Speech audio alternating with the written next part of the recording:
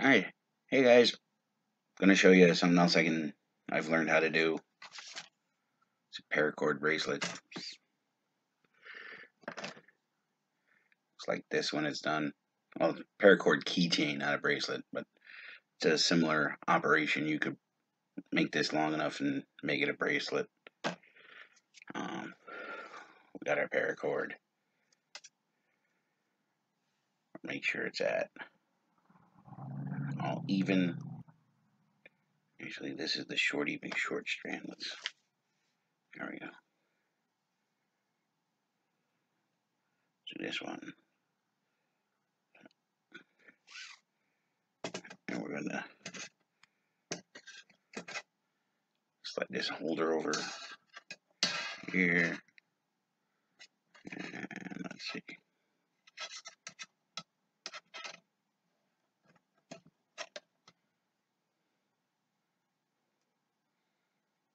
Pull that and it will get started.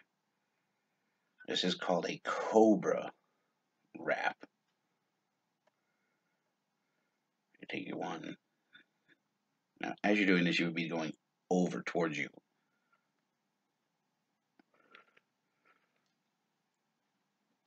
Over with this one here. And this one goes over this one. And this one goes in and through behind these two pieces. So you're making all your loops right there.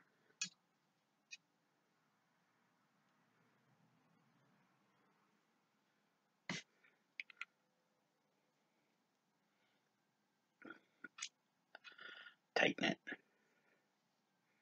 You'll make the next one the opposite way. So this is the same piece that was over here before they came this way. So using the same string.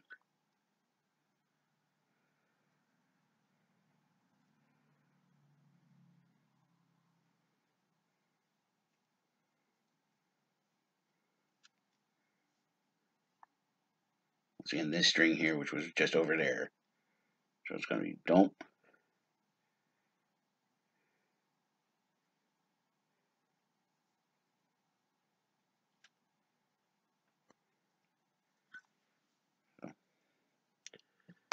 And this is why they call it the cobra. And you just repeat that. If you ever lose where you are, right? If you ever stop and you lose where you are, this part here that has the open, that hasn't been closed off yet, that's going to be your next one over. Okay, so that's going to be one.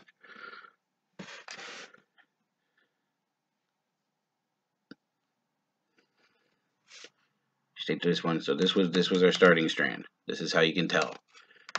This one's open, this one's closed. That was the last loop you made.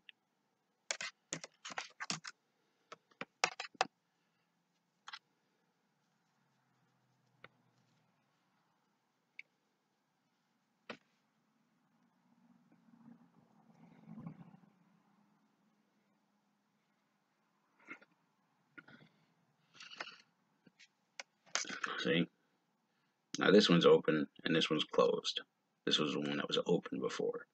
So that's what you do if you ever get lost. You're like not paying attention, just watching something while you're doing this mindlessly. You go, oh, and somebody interrupts you and you go, oh, where was I? The open one is always your next loop. So you always take the one that's already that's coming out of one, and that's your starter string. That was the one you started with at the beginning.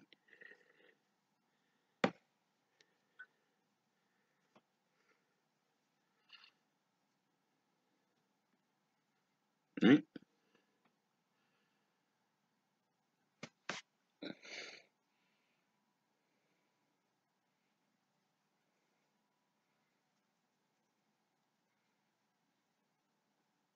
I missed. See, we all make mistakes.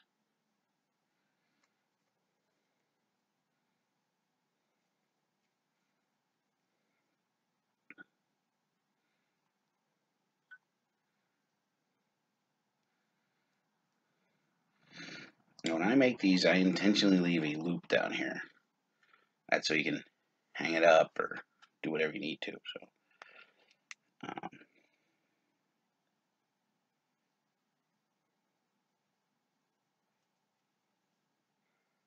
we're gonna go.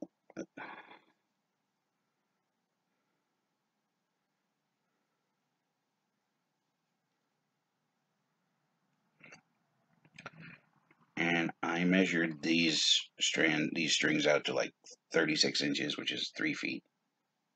So it's a yard of material.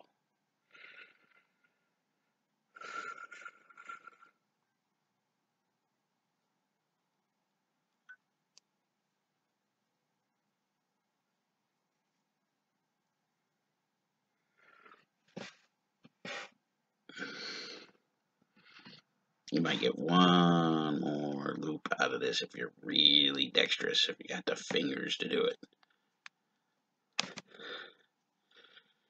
Now, I usually like to have enough here to loop around, but that's not going to happen today, so we're just going to tuck these back. What I do, and it looks, it's how I do it. What I do is I will take this, buy yourself one of these. It's a nice little torch lighter. They're not expensive, like $6. Got it at Dollar General.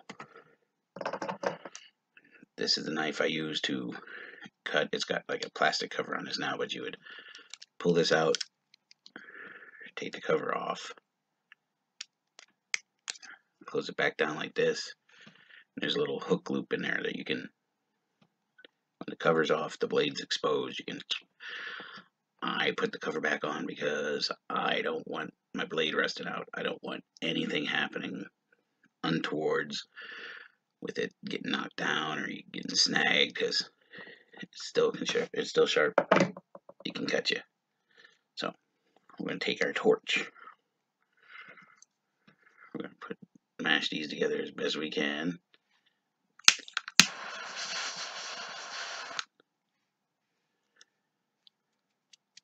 That's going to be hot. Once you melt that, work it around and hide it as best you can. I went a little too short on this one, so it's not going to hide the best it can, but looks good from one side.